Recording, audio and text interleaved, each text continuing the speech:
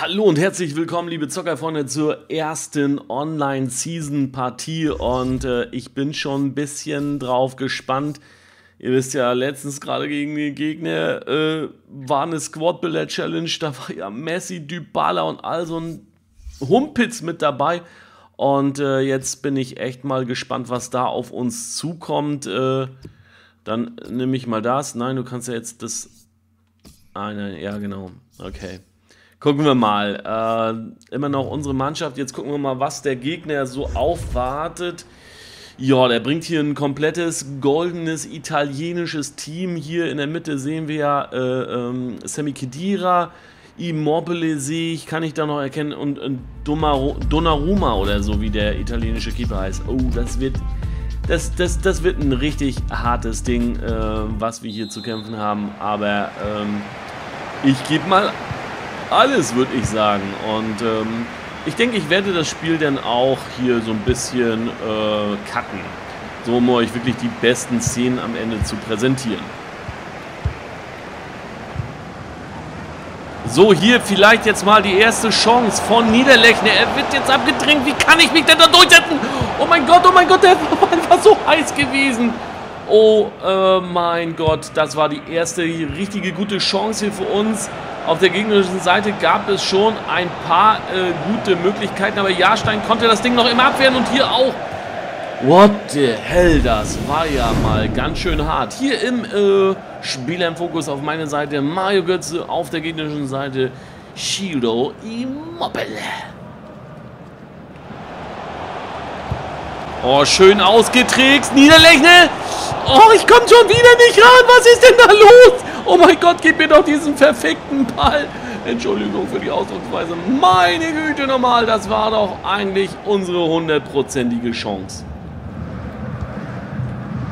Ja, und hier haben wir schon einen Verletzten. Langkamp hat sich im Kampf mit Ciro Immobile verletzt. Der wollte ein bisschen zu viel. Jetzt können wir vielleicht mal ein bisschen was herausarbeiten, aber dann bleibt André Hahn an dem Verteidiger der gegnerischen Teams hängen. Ich konnte nicht so schnell den Namen sehen und von daher müssen wir mal ein bisschen aufpassen. Oh, André Hahn konnte den Ball nicht richtig festhalten. Vorteil hier für den Gegner. Ja, ansonsten eine recht ruhige Partie, was man so sagen kann. Uiuiui, wir müssen noch ein bisschen mehr Ruhe in unser Spiel mit reinbringen. Vielleicht jetzt mal. Adrian, los, komm, setz dich durch, Nein, es ist Niederlechner. Ach, Menschenskinder, normal, das kann doch nicht wahr sein. Ah, gut, okay. Im Endeffekt ganz gut verdient für beide Mannschaften, dass es hier wirklich noch 0-0 stand. Viele hatten so die ein oder andere Möglichkeit gehabt. Aber am Ende bleibt es derzeitig bei einem Halbzeitstand von 0-0. Es ist ein recht durchwachsenes Spiel. Er versucht ziemlich viel über Immobile mit seiner Geschwindigkeit halt durchzudrücken. Und mir fehlt es halt wirklich an der Schnelligkeit und Flinkigkeit meiner Spieler. Und Niederlechner kann da nicht immer mithelfen. André Hahn hat meistens immer irgendwie das Problem, dass er den Ball nicht richtig behalten und sich durchsetzen kann. Also es gibt da definitiv noch ausbaufähiges, was wir hier in unserem Team machen können. Aber es ist halt auch erstmal der Anfang von FIFA 18 Foot und von daher macht die Mannschaft das schon recht gut. Ja, uns fehlt es halt an Geschwindigkeit. Das kann das gegnerische Team da schon wirklich sehr gut rausholen, aber sie können im Endeffekt den Abschluss nicht bringen, weil wir dann doch immer noch ein Quäntchen Glück dabei haben. Genauso wie sowas hier jetzt gerade, wenn er versucht, einen Hackentrick, aber wir uns dann nicht aus der Fassung bringen lassen. Oh, jetzt hier nochmal. Okay, jetzt müssen wir ein bisschen was tun. Ah, Kaluf kann wieder den Ball nicht halten. Wieso? Wieso kann er den Ball nicht halten?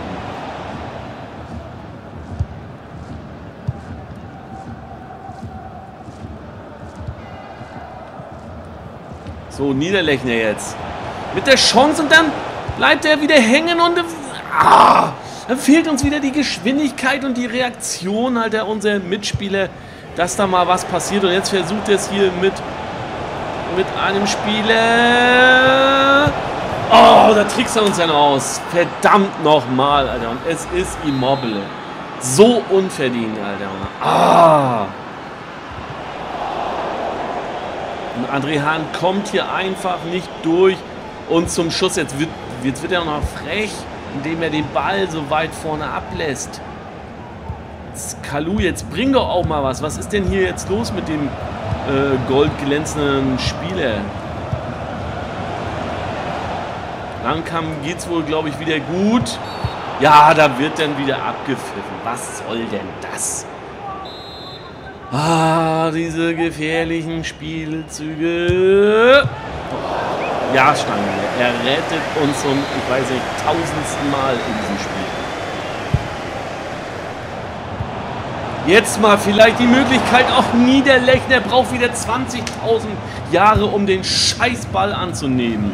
Eben gerade noch im Sprinttempo, der super schnelle, und auf einmal, Junge, kommt er mit dem Ball nicht aus dem Knick. Ich kann es nicht verstehen. Ja, und das ist das Spiel zu Ende. 0:1 verlieren wir hier.